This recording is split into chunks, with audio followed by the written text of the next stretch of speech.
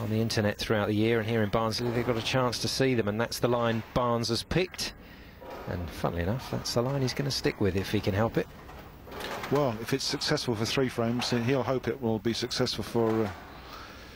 Go on, 10. You nearly said it. Go on. 24 frames. Good work. Palerma's in. Crowd like it. They want to see a match here. They don't want to see Palermo in trouble and playing catch-up.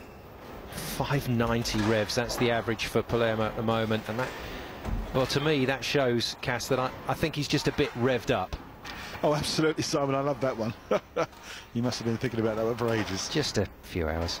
But yeah, that time he hit the pocket, and of course, with a rev rate like that, he's going to carry all 10 pins. Barnes looking good, though, at the start of the match. This for a 4-bagger. Yeah, here it goes. Well, he deserved that one. Just a touch of luck, but it's funnier. The more he practices, the luckier he gets. That one actually got down a bit early on the lane, didn't it? Just came off his hand nice and early. Got into a very early roll and was slightly high on the headpin, leaving the 4-9 split and tripping them both. Oh, shut them down, didn't he? Makes 4 strikes in a row. And that's just a little bit of luck that you may need if you're going to progress into the semi-finals of this tournament.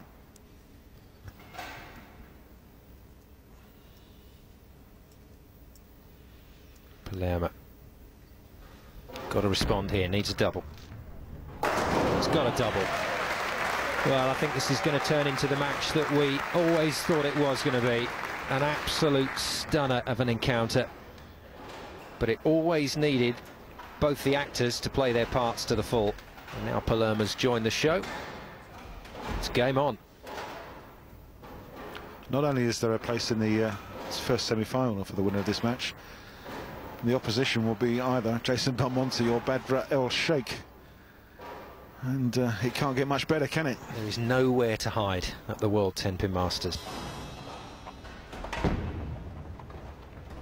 And a 10-pin left by Barnes, just a touch light in the pocket. But I think I ought to wash my mouth out with soap. You can't criticise Chris Barnes. You cannot criticise Chris Barnes.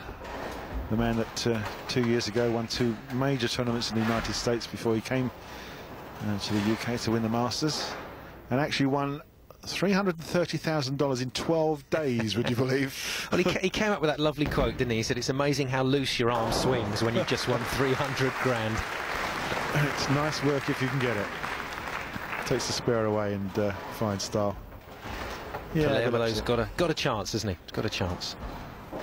Got to take it, though. Needs the turkey. There's that spare. Chris Barnes sticks out like a sore thumb, doesn't it? But it's still great bowling. Oh, absolutely, yeah. Again, Chris is getting the ball down nice and early on the lane, getting it into an early roll. Playing that oil line just around sort of 14, 15 board and just sailing to the pocket. Really looking good.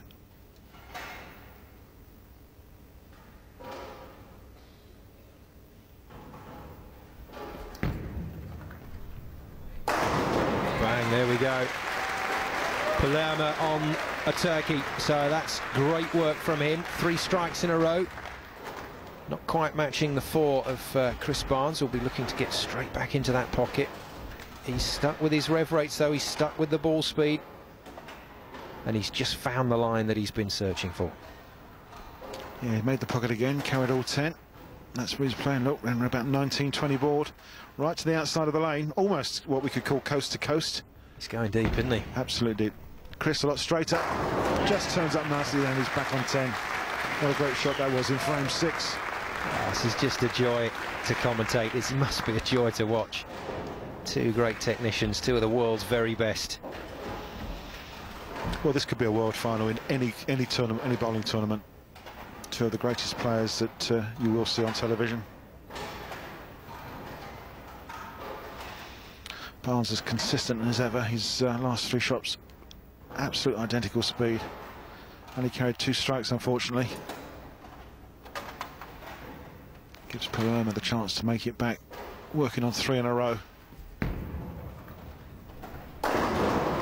No, can't turn it into 4, and once again problems with that line.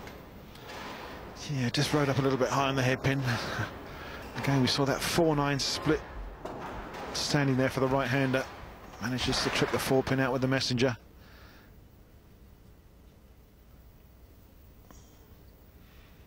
Yeah, just missed his mark slightly, and that's why the ball rode up high on the head pin. Needs to make the spare, and does. Okay, still in it. The problem is we saw Barnes strike it off the card the other day. He always seems to finish strong. Well, the gap opens up. It's 21 pins to Barnes, and a man like Chris won't let that sort of lead get away. He'll obviously want to increase it. Takes himself a re-rack. He's looked down the lane. Wasn't quite happy with the pins on spot as they were, so he's allowed to take a re-rack. Bernie White's on the case, just checking that everything's okay. How many re-racks allowed, Cass? Well, normally in tournament it's 2. I'm not quite sure what the situation is. Bernie's the boss down on the lane.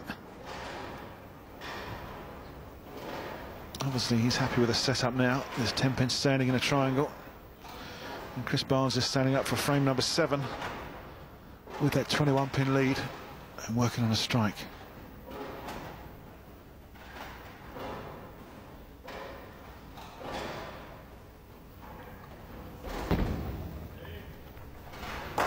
There's a double.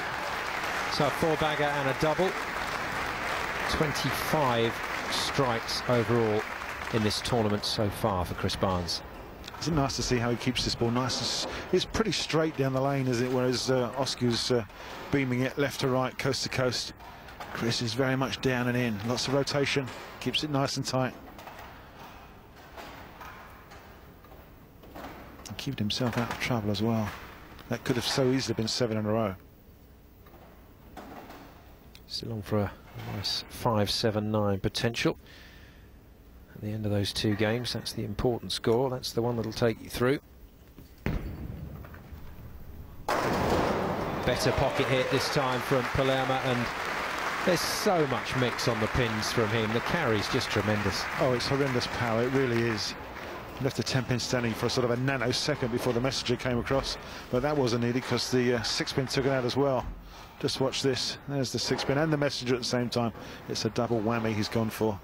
Makes himself a strike, frame 7. Well, he's certainly feeling the heat. He's feeling the heat under these lights. You can tell Palermaa is really psyched for this. And there's the strike rate so far for Palermaa, not quite up where he'd like it. And his overall spare conversions as well, just letting you know that he's left 2 open frames. Not a problem though for Chris Barnes. He's been a lot tidier. Makes it a turkey. So a 4-bagger and a turkey so far in this opening game. Our computer-aided tracking system tells us that Chris has only had a 2-board spread over the 8 shots that he's played, which means it's within an inch either way, every single shot almost in the same place. Also that Osku has had a 4-board spread. He's had a couple of errant shots that have gone high through the head pin. Even so, he's had 4 strikes. Frame 8 coming up. He's working on a single strike. We'll be looking for the double. Barnes has just hit the turkey. Double it is for Palermaa. Well, he's shown flashes of brilliance, but really got tripped up by those 2 spares in the opening 2 frames of this game. And it's been catch-up ever since then, and he just hasn't got that run of strikes that he needs. He's got to be up in the 5, 6, 7s if he's going to compete with Barnes. The difference remains at 21 pins as Chris stands up for the foundation frame. You can see the deep inside angle that Osku's shooting. 4th arrow, out to 2nd arrow and the 10th board, and back to the pocket. Real high swinging ball. Lots of power, lots of speed.